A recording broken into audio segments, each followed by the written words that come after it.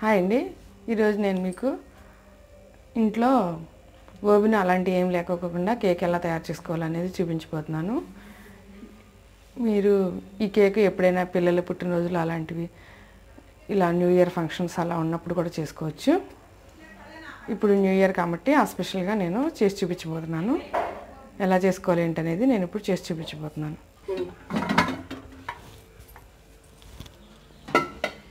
ఇప్పుడు ఒక కుక్కర్ తీసుకోవాలి. తీసుకుని దానిలో ఇసుక పోసి పెట్టుకోవాలి.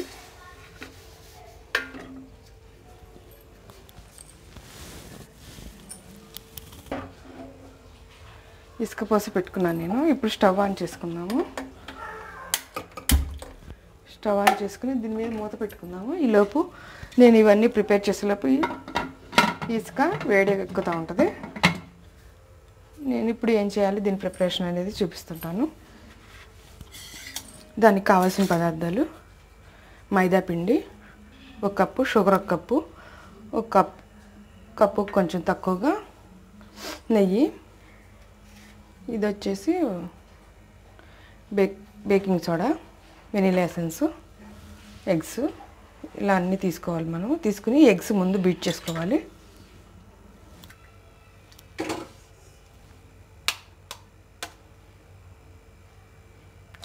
ఎగ్స్ ఇలా పగలగొట్టుకోవాలి. పగలగొట్టుకుని ఇలా చల్లకం తీసుకోవాలి.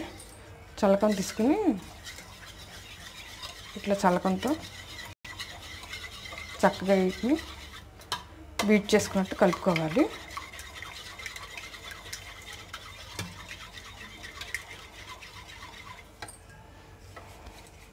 ఇలా తిప్పుకోవాలి మజ్జిగ చిలికినట్టు. అప్పుడు అదంతా చక్కగా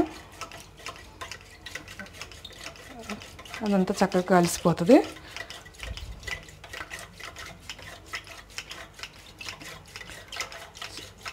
ఇలా ఒక 5 నిమిషాలు ఇట్లా కలుపుకోండి.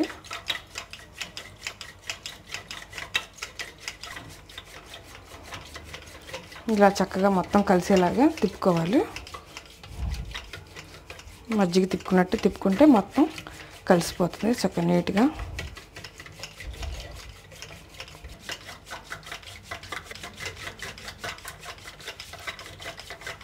చూసారా ఎట్లా బుడగలుగా వస్తుందో? చక్కగా కలిసిపోయింది. ఇట్లా కలిసిపోయేటట్టు కలుపుకోవాలన్నమాట. ఇప్పుడు దీన్ని మనం ఆఫ్ చేసుకుని వేరే ఇంకేమేమి వేసుకోవాలో అవి వేసుకున్నాము. ఇప్పుడు ఇంకో గిన్నె తీసుకున్నాను నేను ఖాళీది. ఇప్పుడు 1 కప్పు మైదా పిండికి 1 కప్పు షుగర్ పౌడర్ మిక్సీ చేసి పెట్టుకున్నాను.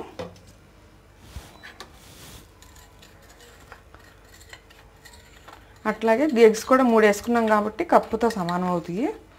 నేను 3 ఎగ్స్ వేసుకున్నాను.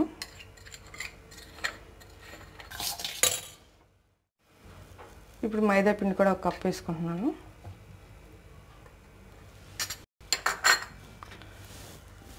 ఇప్పుడు వంట సోడా కొద్దిగా వేసుకుంటున్నాను, ఒక 1/2 స్పూన్ అన్నట్టు. ఇప్పుడు ఎగ్ సిరప్ కూడా ఇందులో కలిపేస్తున్నాను.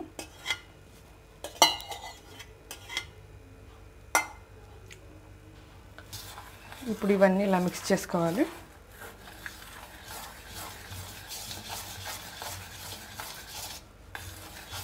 చక్కగా కలిసే వరకు తిప్పుకోవాలి. ఇట్లా చక్కగా కలిసేలాగా కలుపుకోవాలి. స్పూన్ కానీ గరిటె కానీ ఏదైనా పట్టుకొని ఇప్పుడు దీనిలో నెయ్యి వేసుకుందాము. కొంచెం వేసుకొని కలుపుకోండి.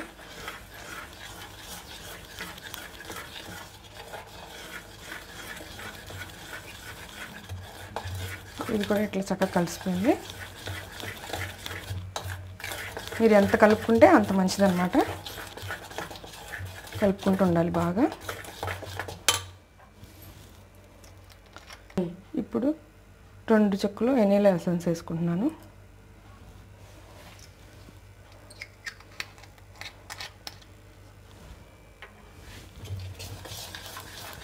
ఇది కూడా చక్కగా కలిసిపోయేటట్టు కలుపుకోవాలి.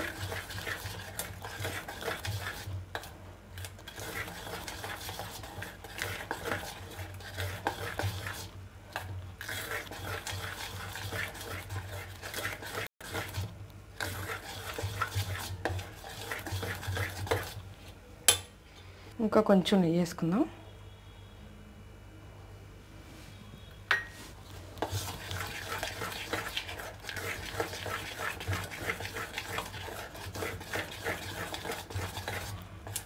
మీరు ఇట్లా ఎంత బాగా అయితే గుడ్డు ఇవన్నీ ఇలా కలుపుకుంటారో మీకు అంత బాగా స్పాంజ్ లాగా వస్తుంది.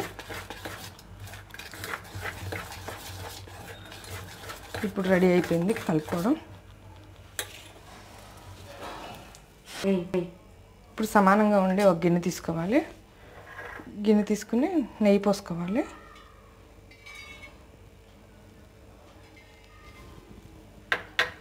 నెయ్యి పోసుకుని ఇట్లా సమానంగా ఉండేటట్టు స్ప్రెడ్ చేసుకోవాలి గిన్నెకి చుట్టూ.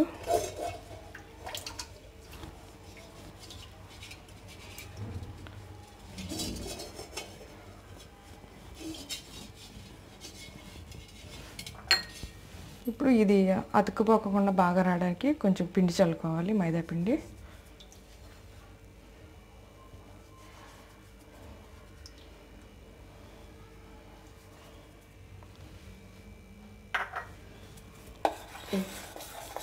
ఇప్పుడు మనం ఈ కలిపి పెట్టుకుని ఉంచుకున్న మిశ్రమాన్ని అంతా ఈ గిన్నెలో పోసుకోవాలి.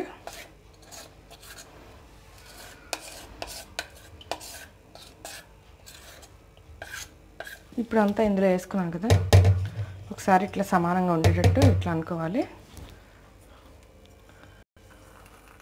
ఇప్పుడు దీనిపై నుంచి కిస్మిస్ జీడిపప్పు పెట్టుకోవాలి. మీరు కావాలన్నట్టుగా పెట్టుకోవచ్చు, వద్దనుకుంటే అది మీ ఇష్టం.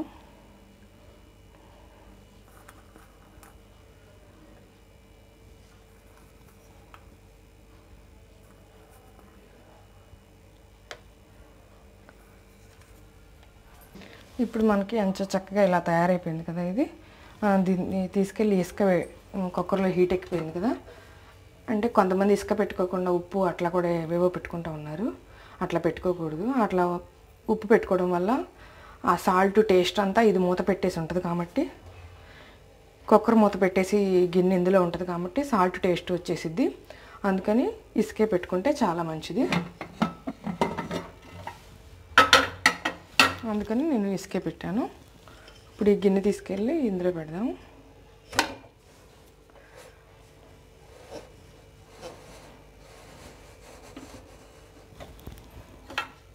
ఇప్పుడు నేను మూత పెట్టుకుంటున్నాను. ఇప్పుడు ఒక 20 నిమిషాలు లో ఫ్లేమ్లో ఇలాగే ఉంచుకుందాము. లిడ్డు ఏం పెట్టక్కర్లేదు, దీనికి గ్యాస్ కట్ కూడా పెట్టక్కర్లేదు. మామూలుగా మూత పెట్టి ఇలా ఉంచితే 20 నిమిషాల్లో మన కేక్ తయారైపోయిద్ది. ఇప్పుడు మనం కేక్ ఎలా తయారైపోయిందో చూసుకుందాము ఒకసారి. 20 నిమిషాలు లో ఫ్లేమ్లో ఉడికింది. 20 నిమిషాలు లో ఫ్లేమ్లో పెట్టుకున్నాం కదా. ఇప్పుడు ఇది ఉడికిందా లేదా అని తెలుసుకోవడానికి ఏదైనా సన్నది ఇలాంటిది ఏదైనా పెట్టుకుంటే లోపలికి ఉడికిందా లేదా అని అర్థమైపోతుంది. ఇది ఉడికింది, చక్కగా ఏమీ అంటుకోకుండా వచ్చేస్తుంది. ఇప్పుడు మనం స్టవ్ ఆఫ్ చేసేసుకున్నాము. ఇట్లా ఎడ్జ్లంతా ఒకసారి చాకుతో ఇట్లా అనుకోవాలి. అనుకుని ఓ ప్లేట్ తీసుకుని ఇందాడ మనం ఇది పిండిగా ఉన్నప్పుడు వేసి పెట్టినప్పుడు కింద కొంది కదా, ఇప్పుడు ఎలా ఉబ్బి పైకి వచ్చిందో చూసారా. అట్లా ఖాళీగా ఉన్న గిన్నె వేసుకోవాలి. అందుకని నేను కొంచెం పెద్ద గిన్నె వేసుకున్నాను. ఇప్పుడు దీని మీద బాలరించి పైన ఇలా కొట్టాలి. ఇలా కొట్టుకున్నాం కదా, అది ఎంత కిందకి పడిపోయిద్ది. ఇప్పుడు ఈ గిన్నె వైపు చూసుకుందాం. చూసారు కదా ఎలా వచ్చేసిందో. ఇప్పుడు దీన్ని ఇంకో ప్లేట్ వేసి దీని మీద ఇలా టర్న్ చేసుకుందాం.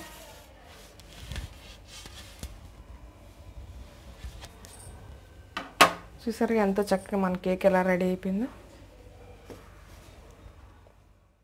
ఎంత చక్కగా మన కేక్ వచ్చేసిందో. చక్కగా బబుల్స్గా చక్కగా ఉబ్బి పైకి వచ్చింది. నీట్గా వచ్చేసింది మన కేక్. ఇప్పుడు నేను మళ్ళీ డ్రై ఫ్రూట్స్ ఇందాడ వేసి కొన్ని లోపలికి వెళ్ళిపోయినాయి కాబట్టి మళ్ళీ పైన కొన్ని వేసి డెకరేట్ చేసుకున్నాను. ఇప్పుడు కట్ చేద్దాం.